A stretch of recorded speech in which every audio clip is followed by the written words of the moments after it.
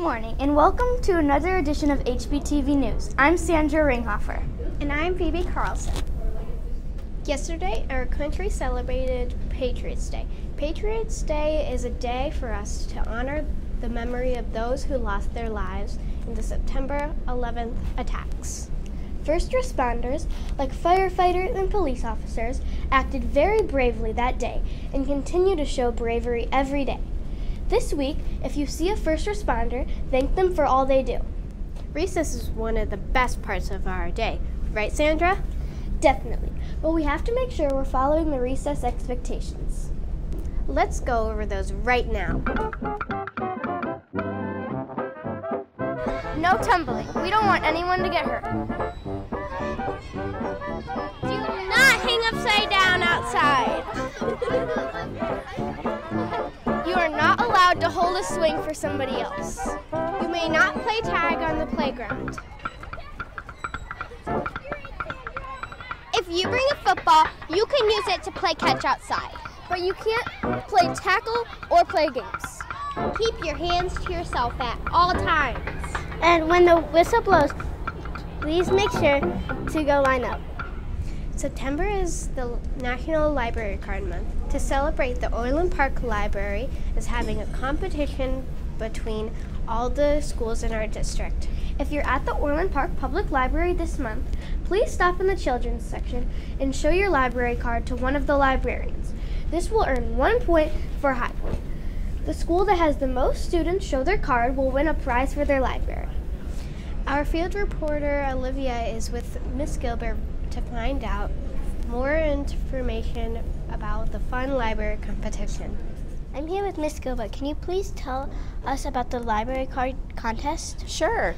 Yeah, this is a really exciting opportunity for us in honor of National Library Card Month. So here's a few things you need to know. If you don't have a library card for the Orland Park Public Library, you can get one. You just have to bring a grown-up to the library. And then, if you go to the library and you show those librarians your library card, have someone take a picture of you doing it. And the next time you come to library, you can airdrop the picture to me and I will put it in the newscast. So we'll have a little segment of all the kids who showed their library card at the public library. And then also one last thing, if our school wins the competition, I will let every student have a 4-book checkout for 1 week as our reward. You have until the end of the month, September 30th, so bring your family to the Orland Park Public Library, show them your library card or get a library card, and hopefully we will win. This week, we will be taking the reading and math tests. To help us prepare for these important tests, our field reporter, Audrey, will share some tips for success. So today, I will be telling you about some tips and tricks for math testing. First things first, a good sleep can go a really long way. You want to eat a really good breakfast, and what I want you to do is take a piece of scrap paper. You don't always need to do mental math. You need to take as much time as needed. Do your best. Try your best.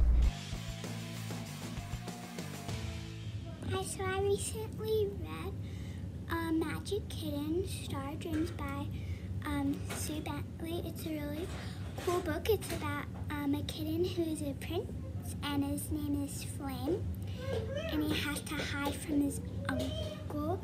So he disguises himself as a kitten that looks like this. And he goes into the human world and meets a human named Gemma. And Flame helps Gemma until he has to go back to his world to find a different place to hide from his uncle.